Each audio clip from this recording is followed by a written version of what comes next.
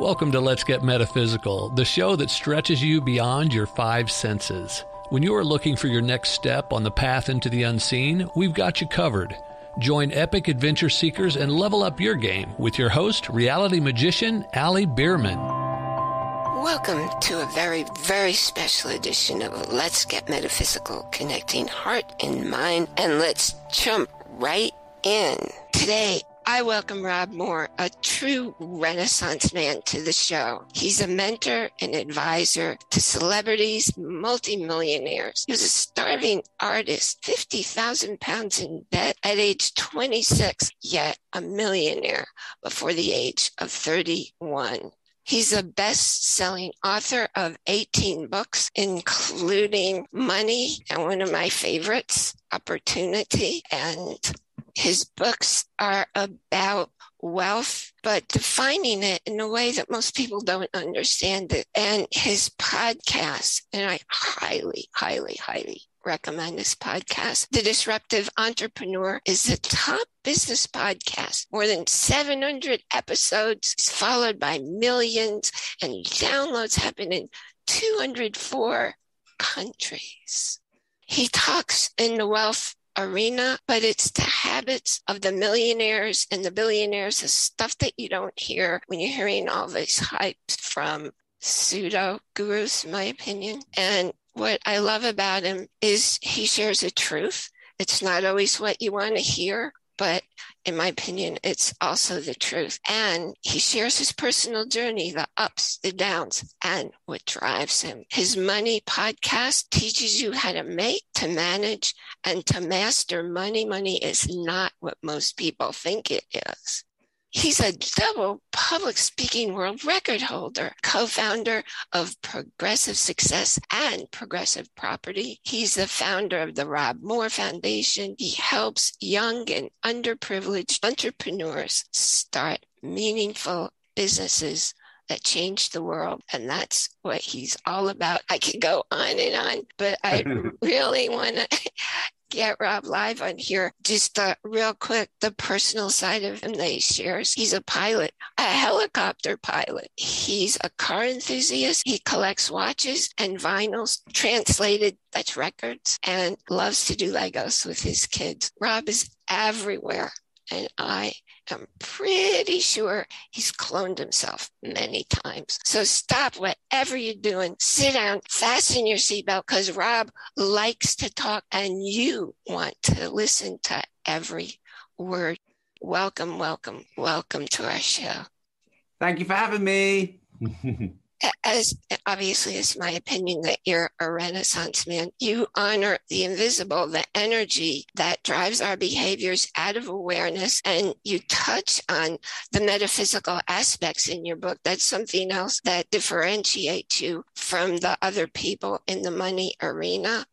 In fact, more than any other guest I've had today, you personify. The goal of this show is to show people how the invisible forces in their life drive their behavior and their decisions. So a few months ago, I put out to the universe my wish, my goal to interview you.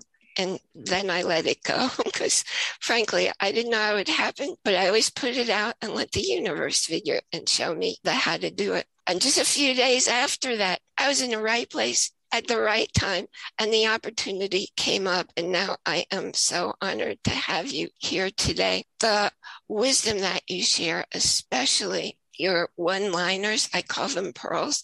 I actually have a page in my day planner called Rob Moore One-Liners. And that brings me to my first question. Do you believe that there's a universal mind, a place where all energy of thoughts and projects and all possibilities exist, and we can choose to tap into it? So I've pondered this for many years, and I've studied the law of attraction. I've studied a small amount of quantum, the unified field, the superconscious from, people I respect and admire. And I don't know that any one of us has figured it out where we can prove scientifically with fact that we are all one and we're all interconnected. but I can't help but think that we are. So I was having a chat with Joe Vitale, who was on The Secret. And I asked him about the unified field, or at least the interconnected nature. And he said that he believed there was a superconscious where every human being are connected in some way. So when you put a thought or intention out to the universe, whether it's a person or an event, it's almost like it sends a signal to 7 billion other people. And so things transpire to attract or repel. And I don't know if I'm being romantic, but I believe in that to the degree that there's so much stuff we can't explain through intention alone. I also feel that as a species, we're interconnected. So, you know, we need each other to survive. You know, let's say I'm a butcher and let's say you make shoes.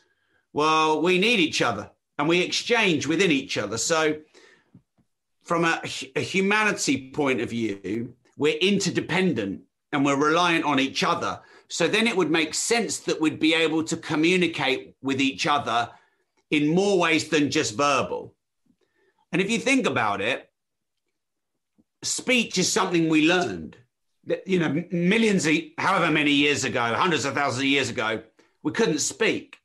And speaking evolved as a way for us to communicate.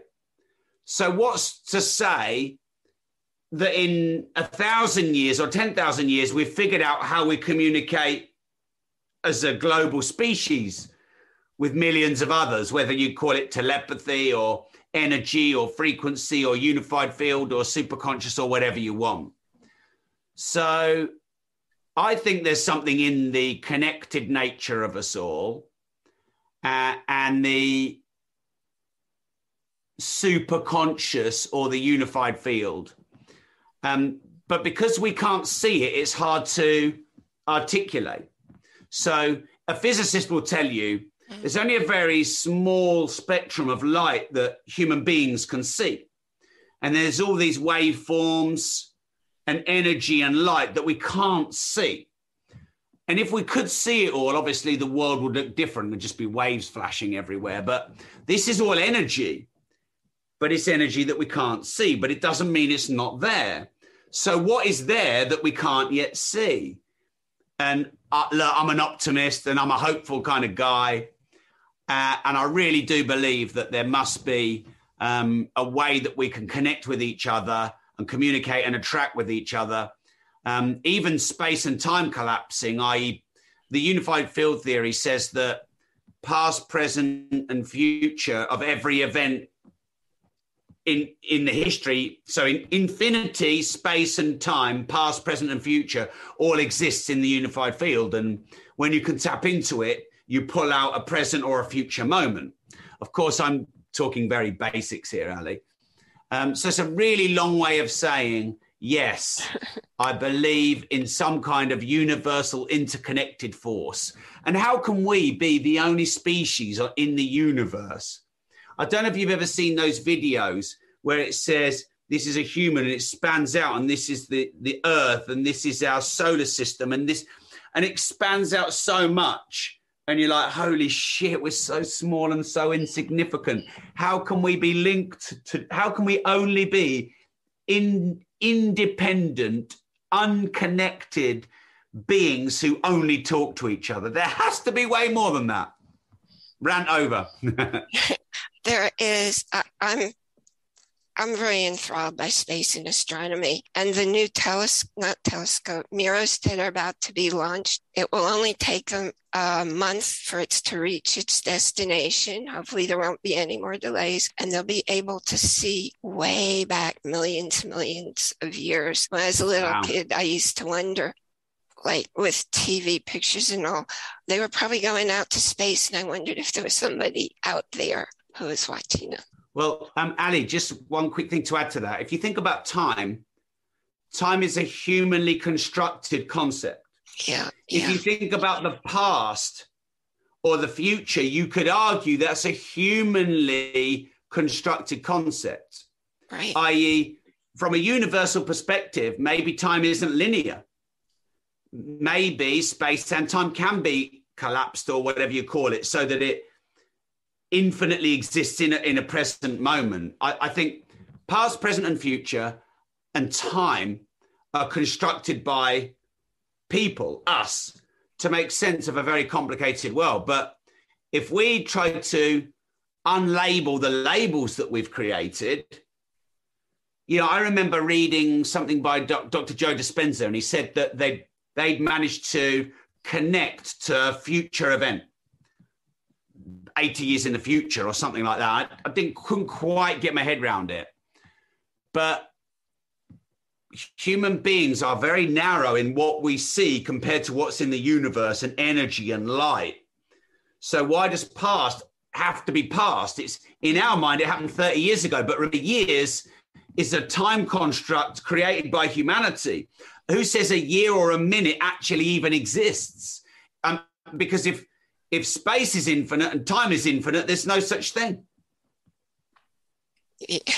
You're very much on my wavelength. I tune into you so much. Many of your one-liners, they're things that I was teaching 20 years ago.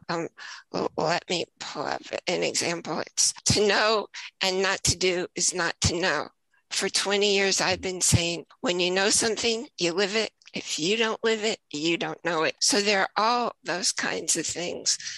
25 years ago, I was actually writing on the early internet, and 25 years later, I saw a quote, word for word, of something I had written in one of Wayne Dyer's pieces. So everything that you just said, it totally makes sense. And that's been my reality. And frankly, I don't care if people think I'm weird, because it would be boring if I wasn't weird. So every one of your books that I read and every podcast episode, you share views, as I mentioned before. They're not usually shared by people. And there are things people don't want to hear. And I didn't know how many and what kind of comments you got when you were sharing about the billionaire, the increase, was it 31% increase in billionaires in 2020. And you were just explaining basically money's energy. Can't create it or destroy it. That's how it works. So could you tell us a little bit more about that for people who haven't heard that and agree with our president who said it's not fair? It's like, hello. Sure. So I agree that money is energy. And I think, is it the conservation law of energy that states that money can neither be created or destroyed, merely changing form? And money, I believe, observes the law of energy. So, you could burn paper, but all that happens is you've removed one form of money in the form of paper, but it doesn't stop money flow and money transaction. It just, that particular money stops flowing, but then the government print more of it, or people create cryptocurrencies, or there's barter, or there's DeFi, decentralized finance. So basically money over time changes form. And so, at the moment, people are talking a lot about cash and cashless society, and, there's going to be no cash. Like it's the end of money. It's not the end of money. It's just the end, or the potential end, of one form of money. And money will continue to evolve and change form, because money is a tool created by man. So what money actually is a universal exchange of value. It's a way to exchange energy more quickly and more globally. It's a way to measure energy exchange or transactional exchange more accurately. Like if you have a pair of shoes and I have one leg of a cow of meat and we want to barter, well, I'll be like, well, this is only worth one shoe. And you'll be like, no, this is worth two shoes. And it's inefficient and it's friction, a lack of energy transfer, the barter system.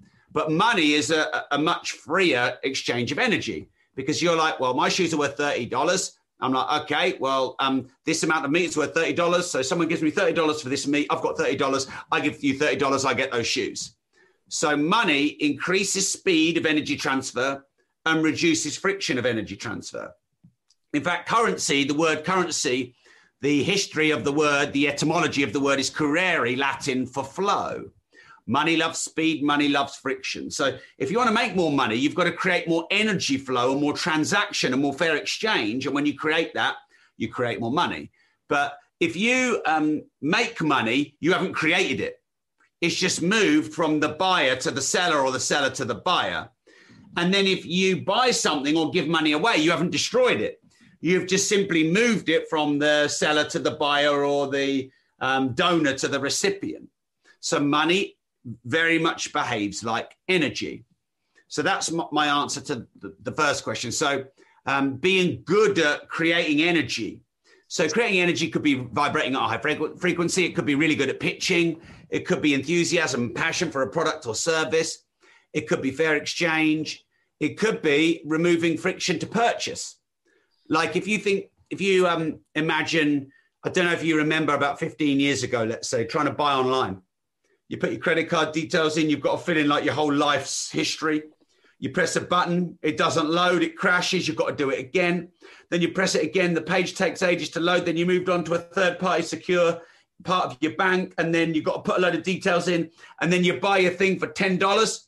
Oh, you forgot something for $5. You've got to go and do it all again. And then Amazon created the one-click order button. That majorly removed friction, dramatically increased speed, and that's why more money flow goes to Amazon.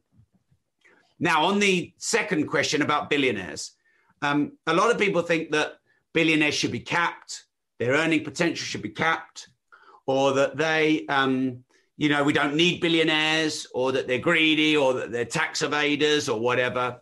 But what people don't understand is billionaires have just created more economy, more energy flow, more distribution, more leverage, more convenience, more scale.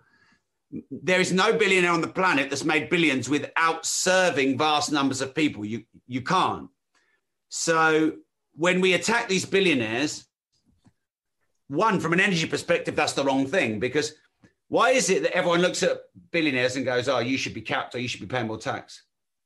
Why doesn't everyone look at themselves and go, how can I earn more money? Mm-hmm.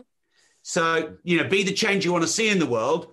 Like people say, oh, if we had a wealth tax and took tax off the billions, we could rid world hunger and poverty. Well, there's only 3,000 billionaires, but there's probably 4 billion working people in the world who are earning money.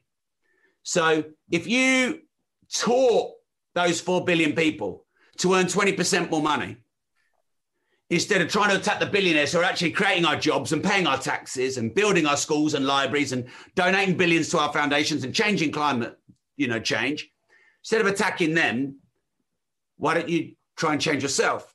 Like if everyone earned 10% more money and gave 2% of that away, 4 billion people, that'd be trillions of dollars. And, I did a post on Facebook because Jeff Bezos got booed for donating $500,000 to a children's charity. Like it wasn't enough. But were those people who were booing him donating money? Probably not. And do they know that in 2020, he was the highest donor in the world? He donated 10 billion to climate change.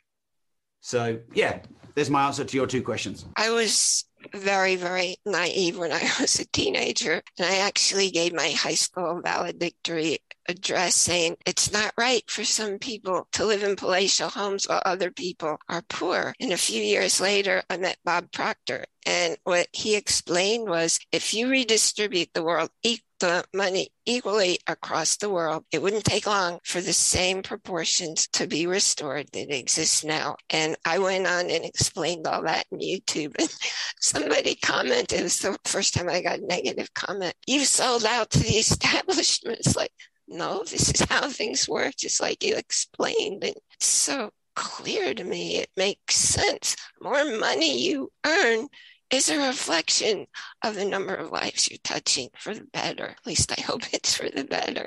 Now, I know that you have repeatedly retired.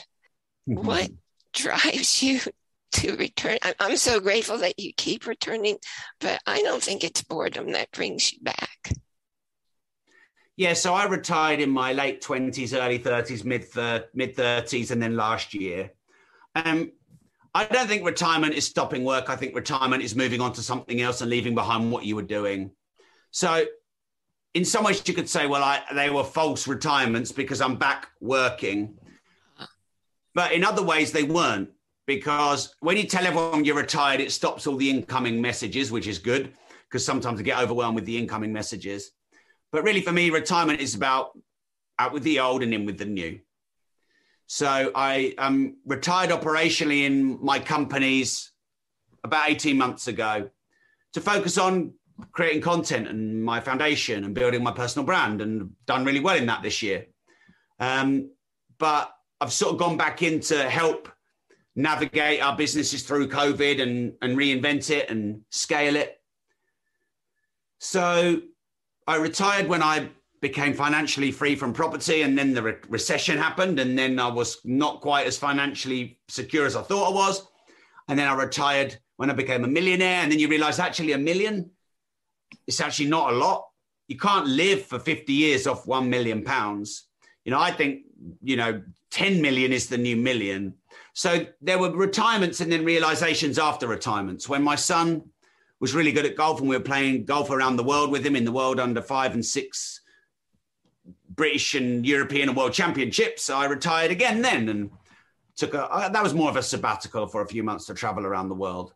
I'm never going to say that I won't retire again, but what it'll probably mean is I'm doing something else. But I'm pretty committed for my life to help as many people on this planet start and scale their business and get better financial knowledge. I'm also very committed to creating a lot of content across all media and helping people start and scale their business and get better financial knowledge. So I can imagine I'll be a creator of some kind, or writing books or doing podcasts or doing interviews or doing lives or whatever. But I can imagine I'll probably juggle around my companies. And, we bought a lot of property recently. We've just developed 99 apartments and we're doing another 45. I should think once they're done, we probably won't go as aggressive on buying because, we've probably got a $2 million a year rent roll now. And, I like money, but I don't need billions, bearing in mind we have other companies as well and about 9 income streams. So I just like the flexibility really and the freedom. I've retired from various things and then decided, I think most people's version of retirement is to do nothing. And I've tried doing nothing and it's not fun. And, I wanted to be more meaningful than just doing nothing, which is why when I retired, I wrote a new book or started a new company or whatever. So I look forward to many more retirements, Ali, in the future when I retire from one thing to move into something else. Totally makes sense. When companies retire a product, the companies like, I never thought of that before. I wanted to be sure before we go to touch on, I am so touched the way you share your family. And I was on a masterclass with you and you were on, I think you were on a couch and your dad was on another couch. And I knew the story of you and your dad and your family. And it was like, that was so cool to see. And there are more than 400 people on this class and the phone rang and you picked it up. It was your daughter. You picked it up. And I love your values, what you teach, and you'll always be the role models to your kids, but to the rest of the world. And everything in your values, it's not just for business. And that's a message I really want all the listeners here to get. This is how you live your life in all areas, because you're not just a filter of seeing only one reality. And I'm so grateful to you for that. And also when you were speaking before 500 people and your business partner called and you knew that he knew you were talking to 500 people. Mm-hmm. So you knew that had to be important and you answered it and took care of your business. And to me, it's the only way to live. It's the only thing that makes sense to me. And I want to thank you for being you. And wonder if you have any specific message that you want to leave with us today. Yeah, I do, because I finish every piece of content I've ever created, I think, since I came up with this quote. If you don't risk anything, you risk everything. And I really believe too many of us scared to be ourselves, scared to put our work out there, scared to try things, scared to start a business, scared to walk away from a job, scared to take a bit of a financial risk, scared to put your opinion out for fear of being judged, scared to go live on social media, scared. And I would just say, if you don't risk anything, you risk everything. And if you don't face these fears you have and confront these challenges and try and transcend them, defeat them, smash through them, work around them. I think it was Will Smith. I think he said, if you can't beat the fear, just do it scared. And I think that's really resonant because, I've spent a lot of my life being worried about what people think about me, trying to get over, being the fattest kid in my year at school for 3 years and feeling unloved and unvalued and lost and lonely and building up these coping mechanisms of, being good at people pleasing, but then you spend your life people pleasing and then you can't please yourself. So take some risks, be bold, be brave, have fun doing it. Don't take yourself too seriously because you'll never regret the things you tried. You'll only ever regret the things you didn't try. And this interview. Oh, thank you. Thank you. And I have all the ways to contact Robbie in the show notes. And I encourage you to grab as many of them as you can because it will change your life. So thank you so much. Thank you, Ali. Thanks a lot for having me on your show. Thank you for being you. Thank you. Thank you. Take care. Bye. Bye. You've been listening to a talk on the wilder side. Thanks for tuning in to Let's Get Metaphysical. Be sure to subscribe so that you don't miss a single episode. And while you're at it, please leave a rating and review and be sure to share it with your friends. Tune in every Monday for more exciting insights and wisdom on life beyond your 5 senses. Until next time, take a small step in a new direction. Start now.